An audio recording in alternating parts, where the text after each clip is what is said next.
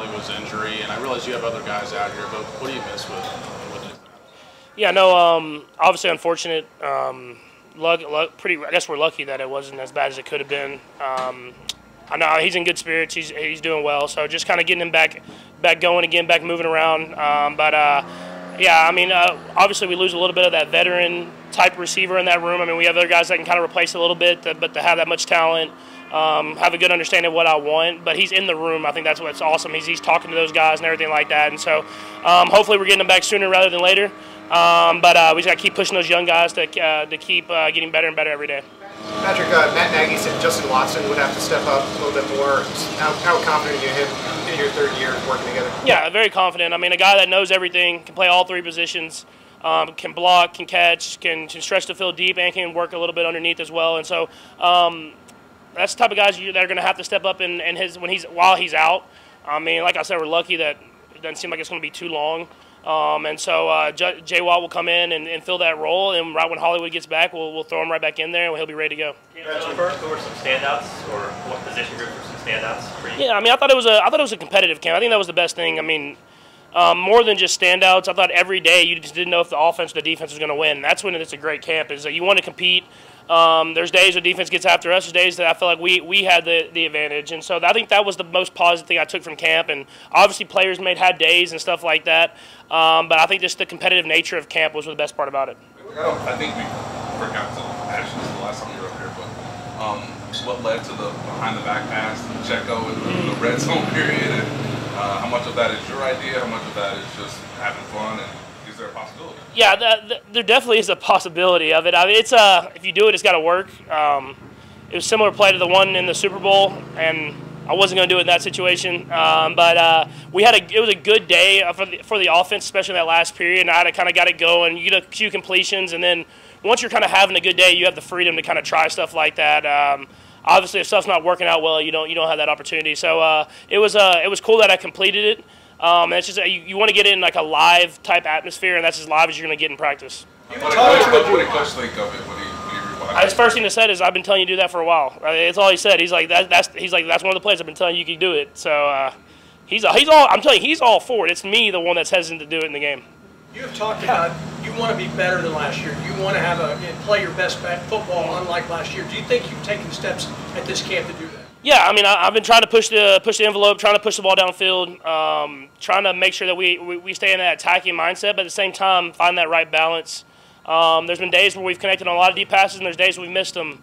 That's what this is for. It's for us to try to see what we can get away with, try to see what we can do, and see what everybody's great at. And I thought we had a great camp, like I said, but it's not done now. We got to continue into this preseason game against the Lions. It'll be a great test. They play hard, a great football team, and then going back to KC, you can't let off the gas. You have to keep pushing because we have the beginning of our schedule is tough, and you have to be ready for it. How much would you like to be able to get Xavier involved? Yeah, I know. I mean, we obviously want to get him some catches. I mean, we called a play for him that first play in this last preseason game. Obviously, they brought a pressure. I got it out to Hollywood. But I mean, obviously, we want to try to see what he can do in as live as you can get before the season. And so you have to take what's there, but you want to give him chances to go out there and make plays and just in that live action at Arrowhead. But I mean, defenses are accounting for that as well too. So it's trying to find that balance. You want to get those young guys those plays, him, Wiley, some of these young guys that haven't got a ton of reps, Justin Ross, stuff like that, Sky Moore.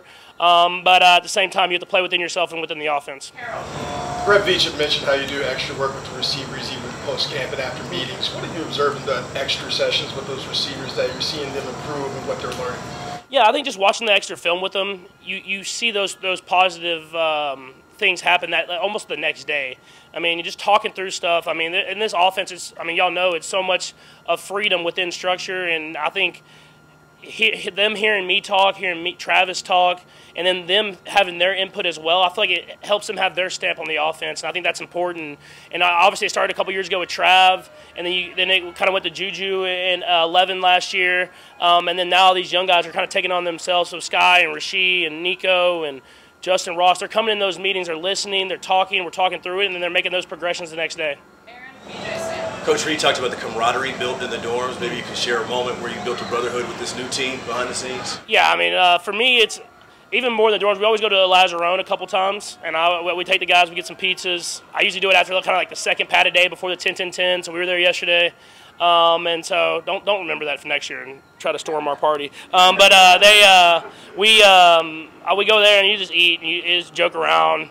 I think Ian Book had like 9 pieces of pizza yesterday, man. I had to calm him down because the first time we went, the O-line, he only got 1 piece because the O-line ate all his pizza. So he went in this last day. So no, but the stuff like that is where you build that bond, and then you have those jokes and stuff for the rest of the year, and that's what builds the great culture that we have. Patrick, just Andy is his whole career is about evolution and evolving, just in and outside the football field. Just going into year 8, how has his evolution just affected you on and off the field? Yeah, I think the best thing about Coach Reed is he pushes you to be great and he pushes himself to be great. I mean, he always is trying to just be more creative. What else can he do to help the offense out, help players out, help like with different motions or different plays, and he challenges the coaches to do that as well. And so when you see that they're working that hard and they're challenging themselves, whenever they ask you to try something that might be a little different, they want you to work on, you can say, all right, I'll try it. If y'all are trying new stuff, we can all try it, and we'll see if we can get better together. And I think that's important because he could be, I mean, he's one of the best coaches of all time. He could just go out there and this is how we do it. This is how I'm going to coach it, and this is how it works. But he's pushing himself to be better, and then he asks a lot of us, but he also asks a lot of himself, and I think that's super important. Patrick, Travis jokes about his age, but obviously he is older for that position. What allows him to be effective, and like what kind of training camp did you think he had? Yeah, I mean it's remarkable, honestly. I mean, you see him out there every day at practice. He's working. He's in there getting the reps. He actually gets mad when they take him out, and he has. I mean, he has all the right in the world to go out there and just kind of be on the sideline and coach because he knows all the stuff, and he doesn't necessarily need the reps, but he loves it, man. He loves working, and it makes my job easy as a leader to push other guys because I can just say, look at the Hall of Famer who's out here practicing harder than anybody, and so it's that's what makes him so special, man. Is that he enjoys the process of being great, not just the top, not winning the Super Bowl. He enjoys the process of practicing. He enjoys the process of working on little details. And that's what the great ones do. And I mean, you heard stories about like that with like Jerry Rice and guys like that. And so I think that's what, when you're great like that, you enjoy the process of what it takes to be great. And it helps me lead other guys because you can always point to that guy to show that that's how it's done. Thanks, Patrick. Yeah. Thank you. Appreciate y'all. Bye, guys.